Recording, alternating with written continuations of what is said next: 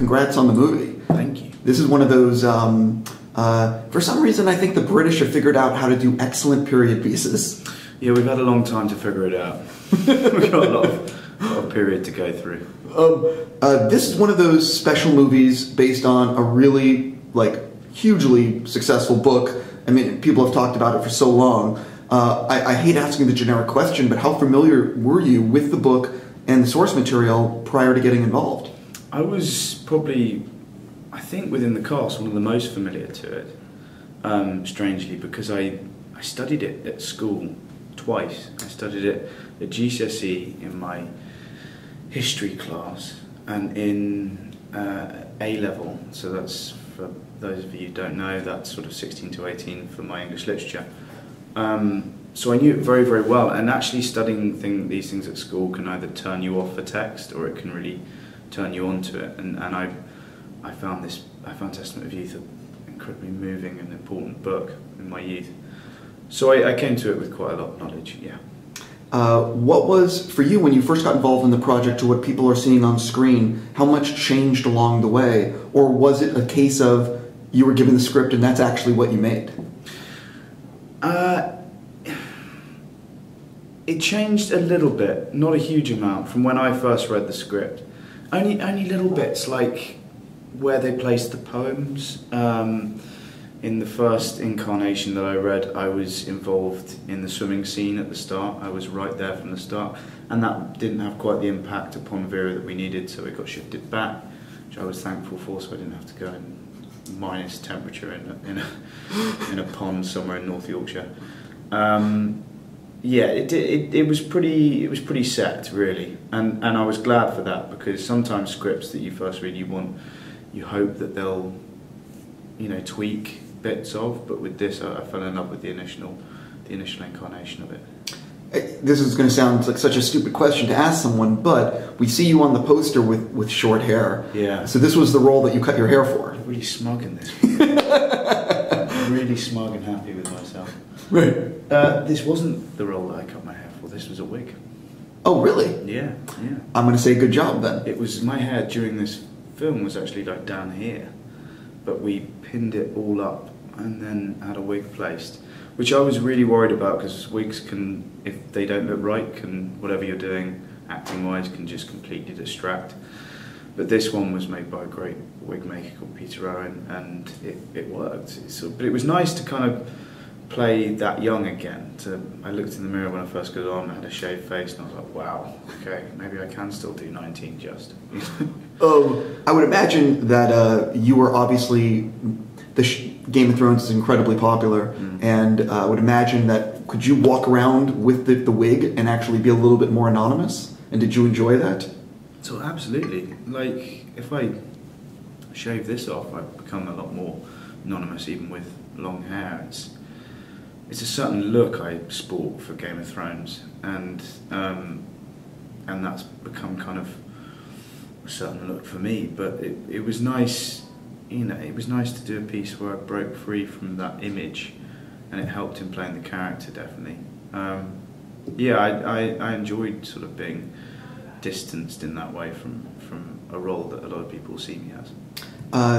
The time period that you guys are portraying in the film is such a change in society, so powerful, from the pre-World War I to the post-World War I. Obviously, I'm sure you did some research and learned about the period. Was there anything that you took away from it that really surprised you, or maybe something you learned in the research process that surprised you? I think it was the courtship rituals that I found most interesting researching. The idea that, I knew it from the book, obviously, but actually acting it out. There's a scene in which we go on a date in London, and I have a chaperone, she has a chaperone, and it was it was investigating, I knew the war side of things, I knew quite a lot about. There wasn't a huge amount that surprised me in doing this film that I didn't already know from my own knowledge or research.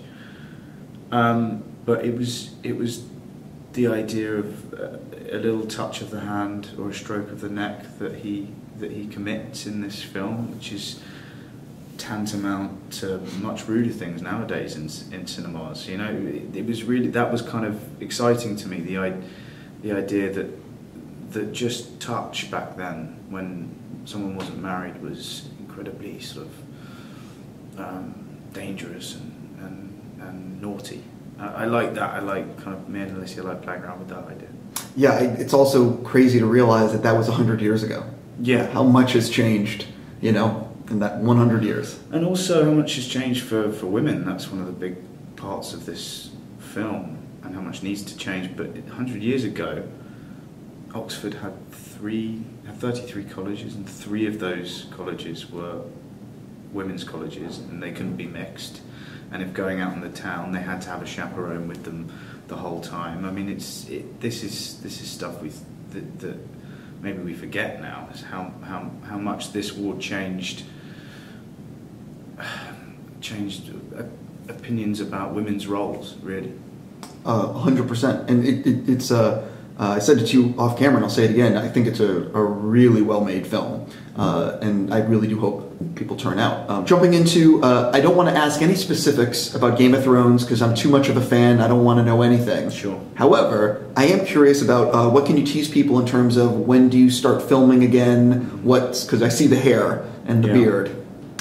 I can't tell you anything about that. I can't tell you if I start filming again. Oh, because of the... Can't say anything. I can't say anything, not for any trying to give a spoiler or take a spoiler, just you don't know. I can, no actor within the show could answer that question for you. Oh, just because they don't want you saying even anything? Yeah, because no one knows what happens, really. We're beyond books now, so we can't say anything about anything.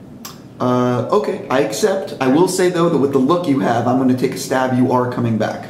I wouldn't definitely count on that, because I actually really like this look.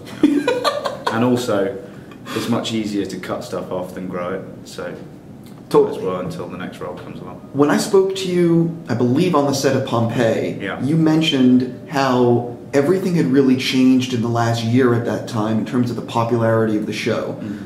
The show's only gotten bigger since then. How has it become frustrating to be so recognizable? Or is it sort of like you're so proud to be part of something so great that it kind of comes with it? It comes with it. I mean, there's no changing it. There's no... I can't fight against that. The popularity of the show or being recognisable from it. I can only accept where I am in my life and enjoy it. And that's where I'm at. I'm enjoying being on the show. I'm loving how successful it's become and how much people love it. And that's nothing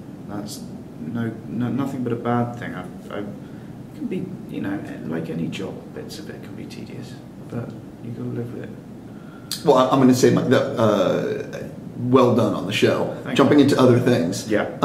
What was the movie that made you fall in love with movies? Baz Luhrmann's Romeo and Juliet. What actor or actress were you obsessed with as a kid? Did you have like a poster on the wall or? Yeah. James Dean.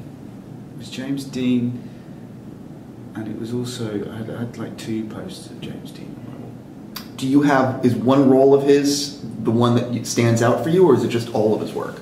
It's a lot of his work. I mean, Rebel Without a Cause is classic. Yeah. Favorite movie that you love, that you know is bad, people give you shit for it, but you still love it?